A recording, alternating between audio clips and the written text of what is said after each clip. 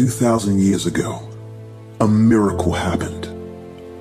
God became flesh. He dwelt amongst us in flesh as the man in who we know as Yeshua the Christ. Soon after his death and resurrection, a movement started. A new era had begun.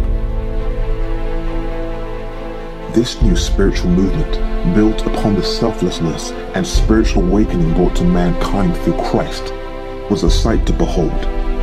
It brought many into an awareness of the divine, and the Holy Spirit moved with bliss. But soon after the days of Christ and the early church days of Paul, a societal shift took place in the Mediterranean, which caused many from this movement to go underground.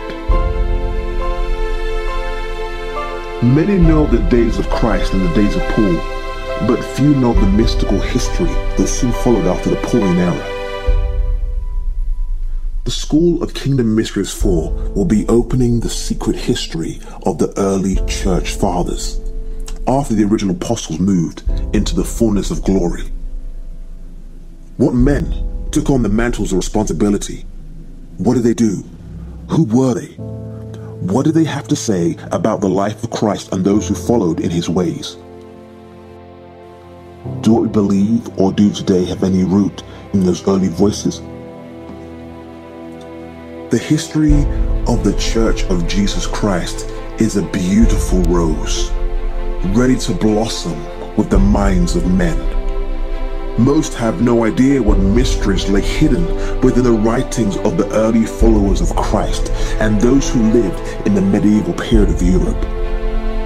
The School of Kingdom Mysteries 4 will be delving into the mystical history of Christianity.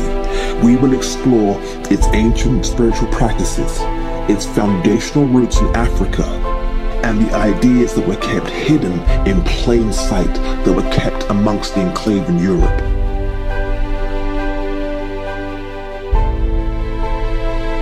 This is a school you do not want to miss.